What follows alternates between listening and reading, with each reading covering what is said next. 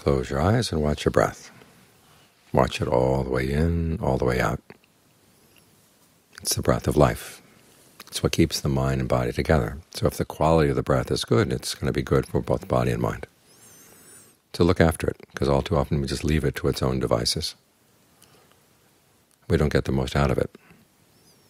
So have some appreciation for the fact that the breath can heal a lot of things in the body and heal a lot of things in the mind. It can give you a sense of well-being in the present moment. You make sure to notice whether it's too long or too short, well, you can adjust it. It's in your paying attention to it that you make a difference. Today's Mother's Day, and it's also a day of appreciation. It's actually a day of gratitude, which is more than just appreciation. The Pali word for gratitude is knowing what has been done, or having a clear sense of what has been done. We think about what our mothers have done for us. Okay, we realize that they've done an awful lot. Without them, we wouldn't have this breath of life. We wouldn't have this body. A lot of things we wouldn't know about: how to speak, how to walk, how to act. Lots and lots of things that they did for us. And it's what they did for us that we're especially grateful for. I mean, we may have mothers that are beautiful and mothers that are rich and mothers that are very intelligent. But that's not so much what really goes deep into the heart. It's the fact that they did good things for us. They went out of their way to help us to learn about the world, to get started in the world.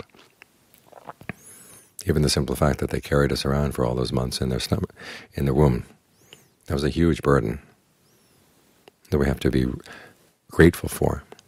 And so if they're still alive, we show our gratitude to them by helping them as we can. If they passed on, we do good, because we want to make sure that their goodness doesn't die with them. In other words, it lives on in the goodness that we do. So when you have opportunity to do good in terms of generosity, in terms of virtue, in terms of meditation, remember you got that goodness from your mother and your father. You got that goodness from your parents. And so you want to make sure that that goodness doesn't die, because that's what makes human life worthwhile, is the good things we do for one another.